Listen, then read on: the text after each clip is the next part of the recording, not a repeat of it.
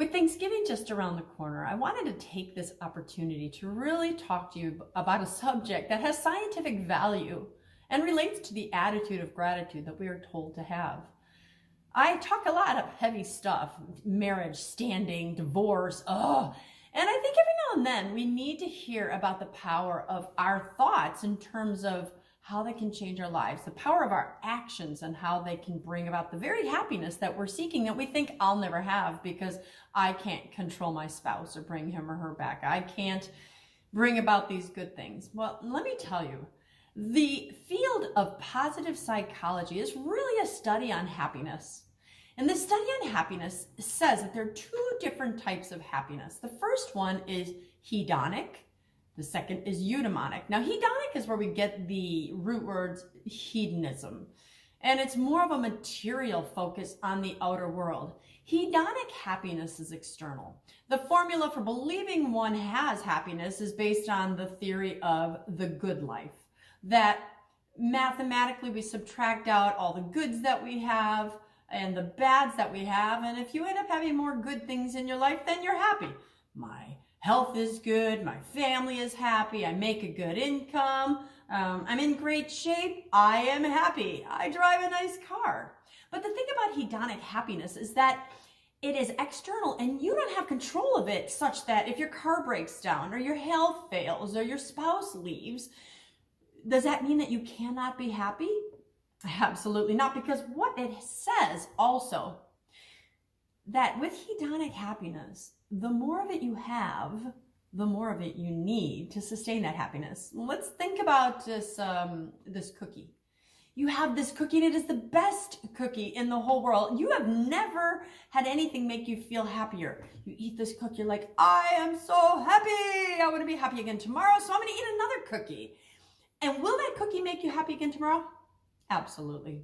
But just a little bit less happy than it made you today.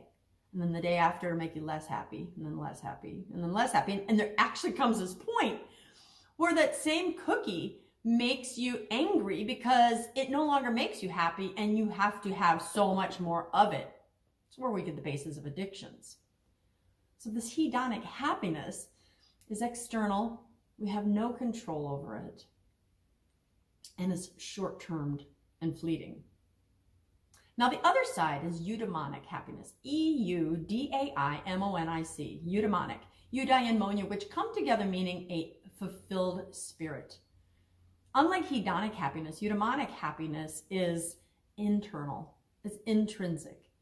And unlike hedonic, which is based on things you have, eudaimonic happiness is based on things you do, specifically things you do for others. It's the more of it you give, the more of it you get in return. It's called the pay it forward happiness. So did you ever go through a drive-through, pay for your meal and pay for the meal of the person behind you? They don't even know who you are. You'll never meet them, and you don't even get to see the smile on their face. But something inside of you feels good. That's eudaimonic happiness. Eudaimonia is produced when we selflessly put others before ourselves. And the more of it you practice, the happier you are. I know some of you have worked in soup kitchens. Some of you have donated times to hospitals or homeless shelters. And you've seen what other people have as compared to you. We are in a nation whose very foundational principles say life, liberty, and the pursuit of happiness. And yet we don't really know how to pursue that happiness. Well, I'm telling you today how to pursue the happiness. Go and give happiness to someone else. Look around you and be grateful for what you have. Don't look at what you don't have. There's plenty of that. Look at what you do have.